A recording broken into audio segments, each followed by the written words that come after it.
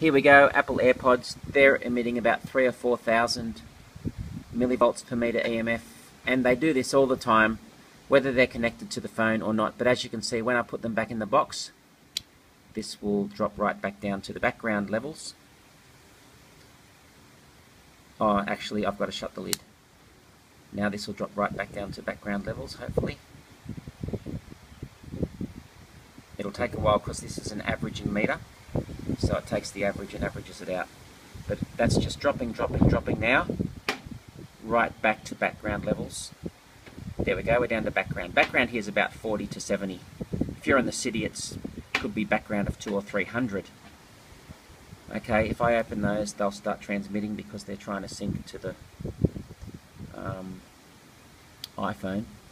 Then if I pull one out, which is actually very hard one-handed, this is what they do when they're up against your ear.